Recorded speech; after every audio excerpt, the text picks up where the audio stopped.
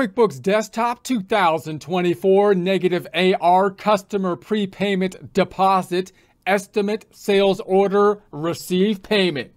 Get ready and some coffee because we're locking into some non-stop QuickBooks Desktop 2024. First, a word from our sponsor. Yeah, actually, we're sponsoring ourselves on this one because apparently the merchandisers, they don't want to be seen with us. But that's okay, whatever, because our merchandise is better than their stupid stuff anyways. Like our Accounting Rocks product line. If you're not crunching chords using Excel, you're doing it wrong. A must-have product, because the fact, as everyone knows, of accounting being one of the highest forms of artistic expression means accountants have a requirement, the obligation, a duty to share the tools necessary to properly channel the creative muse. And the muse, she rarely speaks more clearly than through the beautiful symmetry of spreadsheets. So get the shirt, because the creative muse, she could use a new pair of shoes. If you would like a commercial-free experience, consider subscribing to our website at accountinginstruction.com or accountinginstruction.thinkific.com. Here we are in our QuickBooks Desktop sample company file we set up in a prior presentation using the enterprise version of the QuickBooks Desktop software so we can practice with the new unearned revenue feature within it. Under the View tab settings, we have the hide icon bar selected, open windows selected, so we can see the open windows on the left hand side. Home page open, you can open it by going to the company drop down and home page.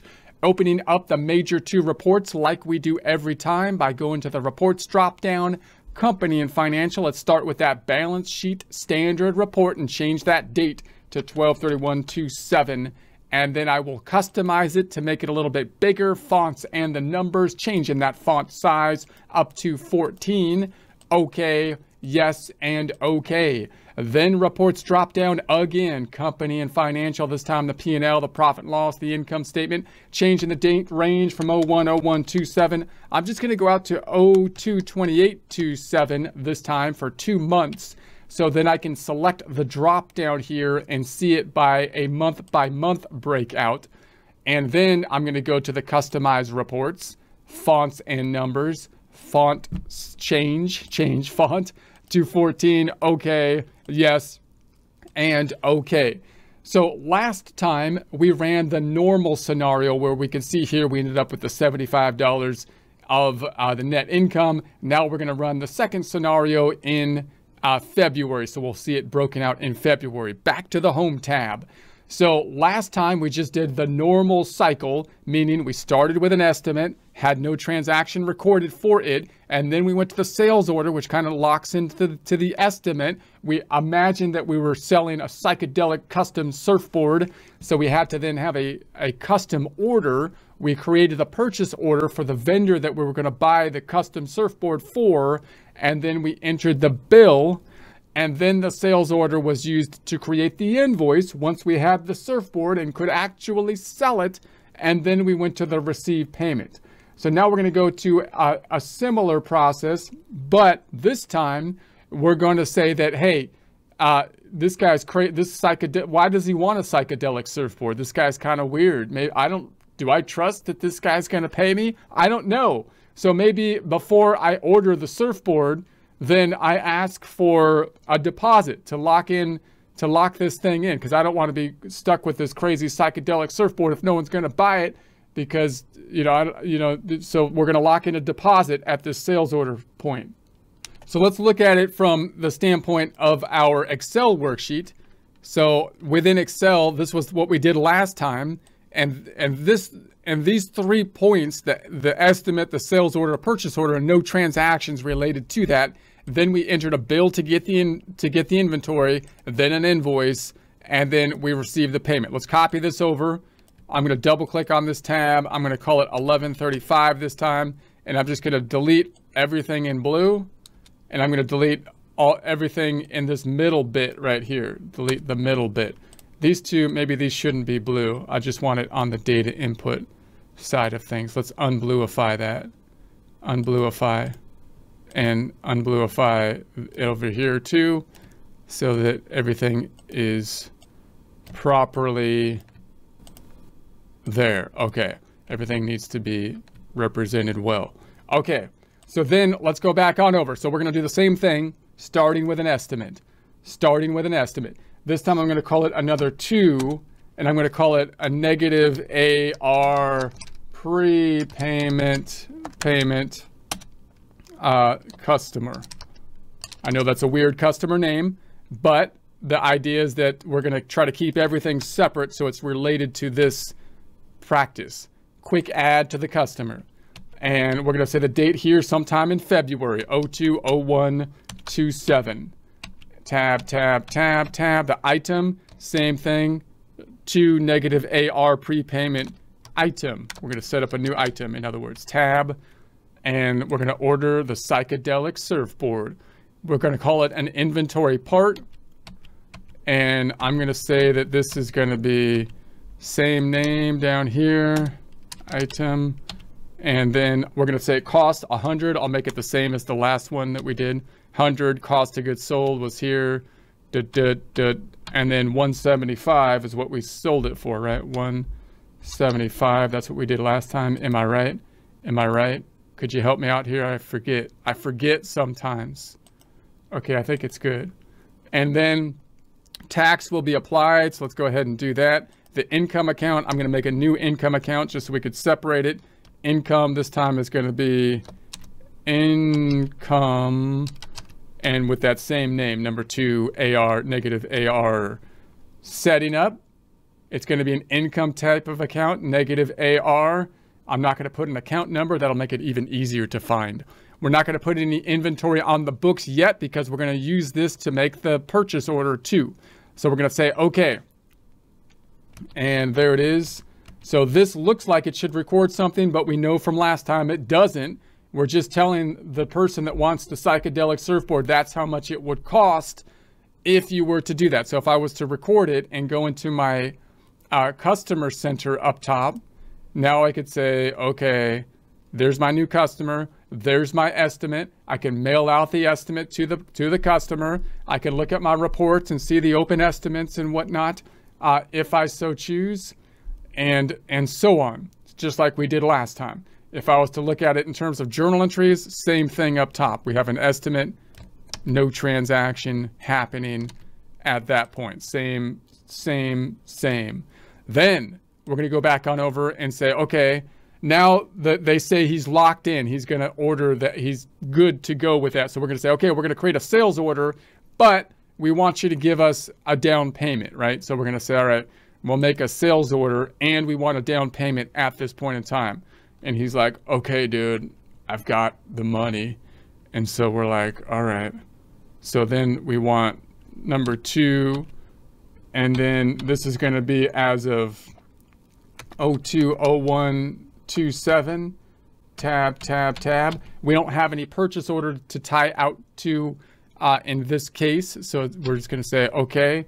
And then we're going to say the purchase order would be if someone was ordering, ordering from us with the purchase order to another business, for example. But we're saying this is the end customer. So then the item is going to be the 2.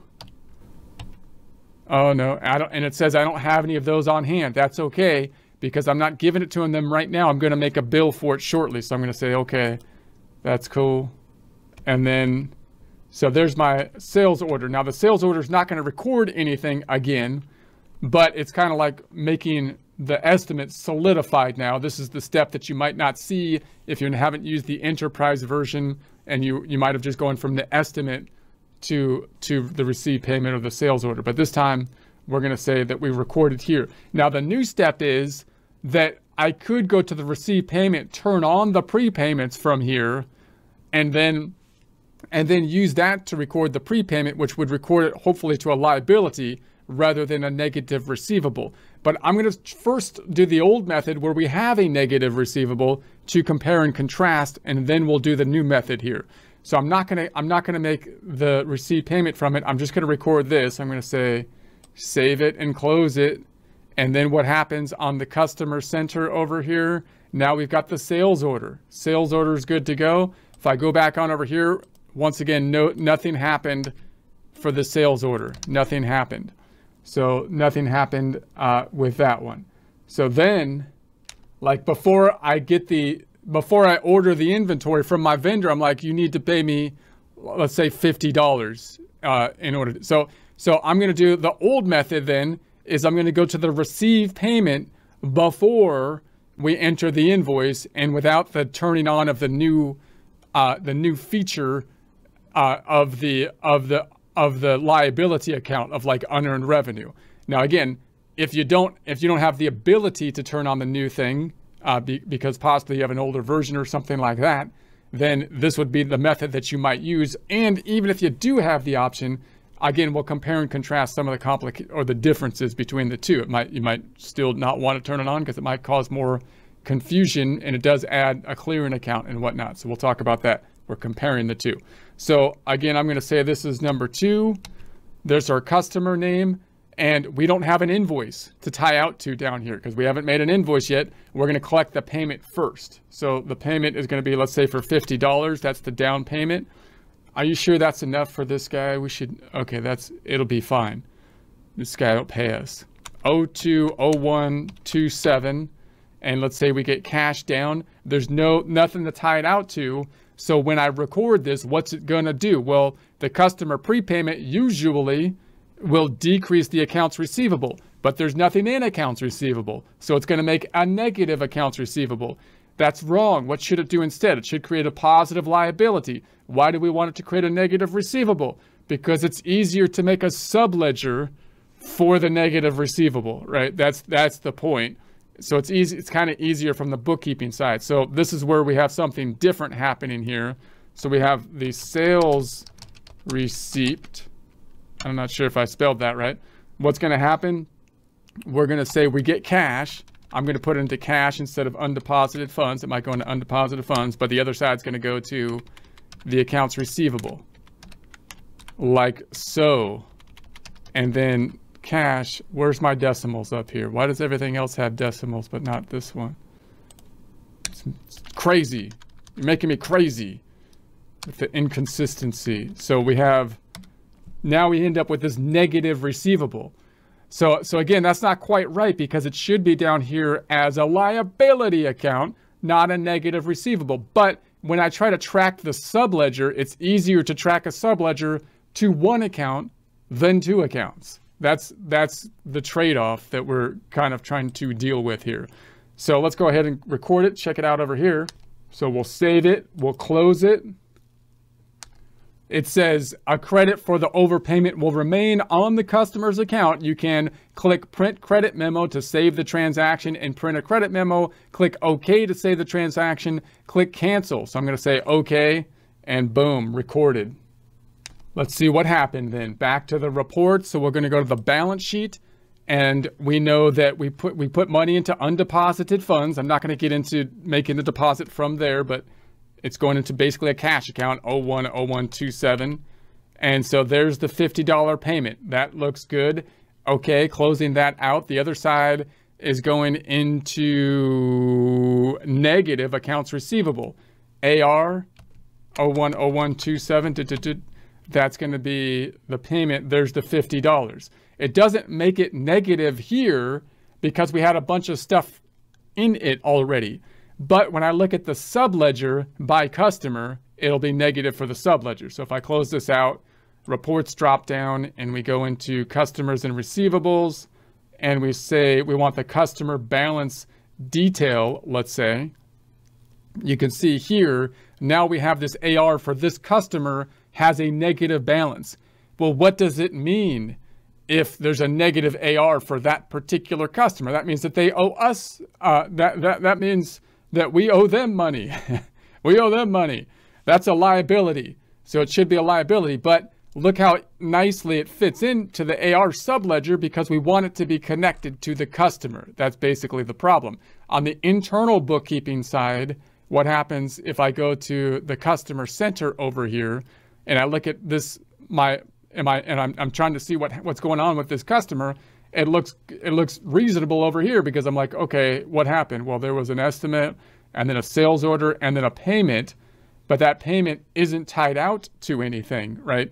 And I can then tie it out in the future when I make the invoice. And so it looks easy internally from an internal standpoint as well. So from a bookkeeping standpoint, this actually works fairly well for the subledger. The problem is from reporting standpoints, when I report this for financial reporting, my AR is too low and my liabilities are too low. So what we would need to do is do an adjusting entry possibly at the end of the year to properly adjust the accounts receivable and the liability, and that system can work fairly well. And it's, as long as you know what you're doing, I think a lot of small companies particularly can basically, to mid-sized companies, can basically work around that kind of system and make the internal bookkeeping basically as easy as possible. That would be kind of the focus of that kind of system.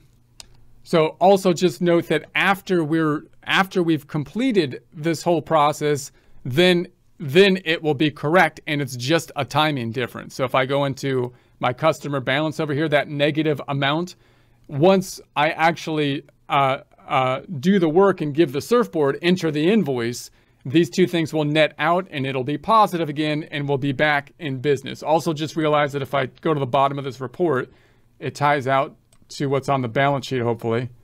This is at 92,957.93, balance sheet 92,957.93. So again, that's the key. We have to have the subledger tying in to the accounts receivable, even though in this case, the accounts receivable is too low by that negative amount. But if you break it out into a liability account, then it becomes a little bit difficult to tie the subledger out. So what are we going to do? We're going to have two subledger kind of accounts. That's basically what's going to happen. We're going to have two kind of reports on the subledger account that will tie out to a liability and to the accounts receivable. So that adds a little bit of complication to it.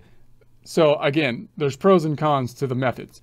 But we'll continue with this next time. And next time, of course, what we will do is we will complete the purchase of the inventory. Then we'll turn around and invoice the customer. And then we'll see if we can receive the payment from the customer.